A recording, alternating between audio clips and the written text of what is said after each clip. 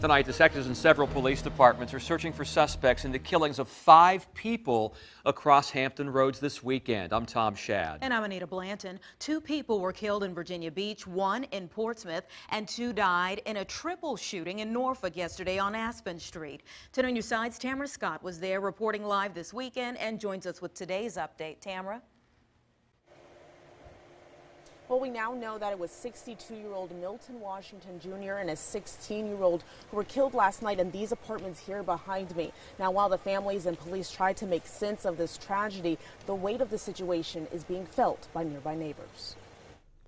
Close family members of 62-year-old Milton Washington Jr. say he lived for his family, especially his grandchildren, who he held close to his heart. I'm told he was a hard-working man who kept to himself. So for many family members, today is still hard to grasp that he was killed by gunfire.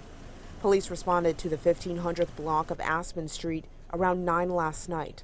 When they arrived, they found Mr. Washington and a 16-year-old boy dead at the scene. They also found another man who was sent to the hospital.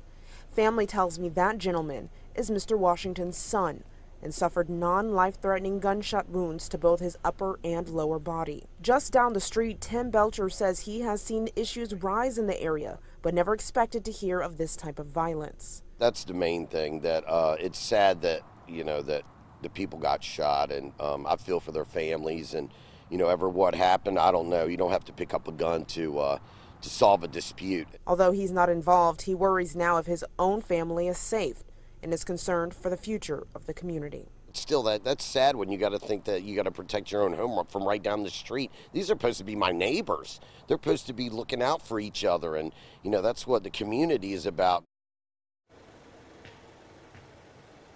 Now, we're still working to learn more about the circumstances surrounding the shooting, and police have not released any suspect information at this time, but I'll keep you updated with the latest on air and online at wavy.com. In Norfolk, Tamara Scott, 10 on your side.